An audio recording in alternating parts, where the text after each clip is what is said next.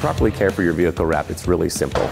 It breaks down into 3 easy steps. First, you're going to want to wash the vehicle by hand. Do not run it through a power washer or an automatic car wash. Second, you're going to want to dry the vehicle thoroughly. We do this with microfiber towels to ensure that there's no scratches left on the vehicle or the wrap. And the last step you're going to want to do is you're going to want to use one of our protective sealants that we give you when you come here and purchase your wrap.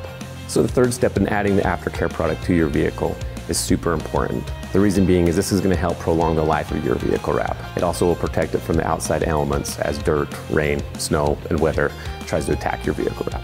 If you have any questions, please feel free to contact us anytime.